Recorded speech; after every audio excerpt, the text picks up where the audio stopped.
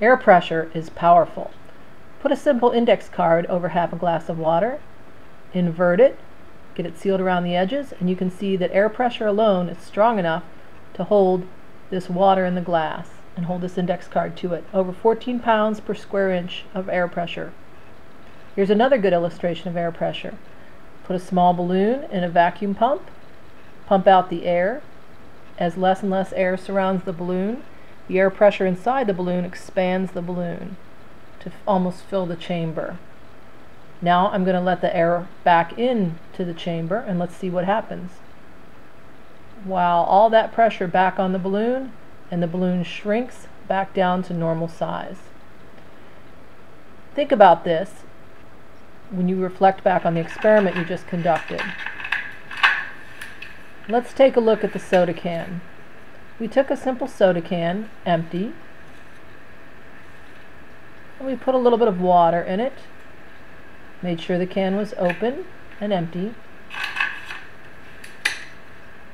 and put a few centimeters of water in the bottom of the can. Right now inside the can is a little bit of water, air, then we add some heat or energy.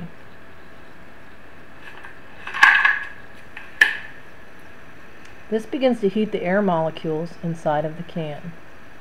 When we start, we have the same number of air molecules inside the can as outside the can because they're able to flow in and out of the can through the opening. Everything in nature tries to equalize, and so that's what happens inside the can and outside the can. Now the molecules inside the can begin heating up as well as the water, and they start bouncing around because we've added energy to them.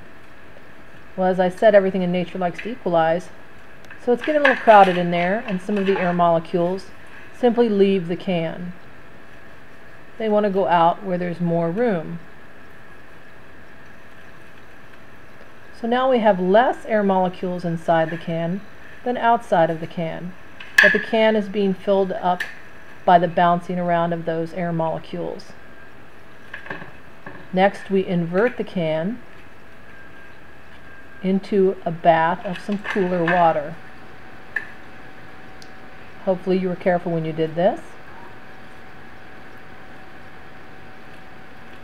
Right now the air pressure outside the can and inside of the can is still equal because the molecules inside have bounced around and helped fill the can.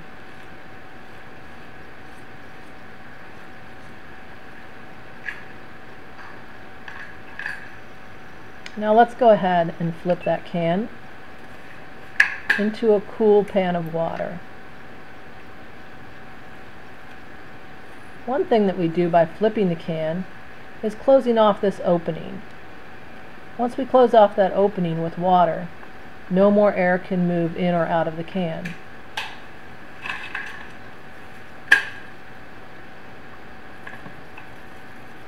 If your experiment didn't work very well, add a few ice cubes to your pan of water. Now, of course, the air outside the can is still the same temperature, still the same number of molecules, and thus still the same pressure. But inside the can, we have lost air molecules.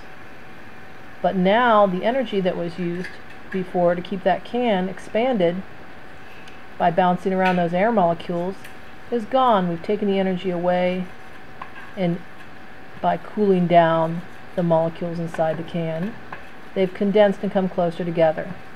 The pressure is the same all around outside, pressing down with over 14 pounds of square on each square inch, but inside the can we have very little pressure, just like our vacuum in our balloon. We've created a partial vacuum in our can. We have very little pressure inside the can. Think about that when you describe your experiment and what happened in your experiment.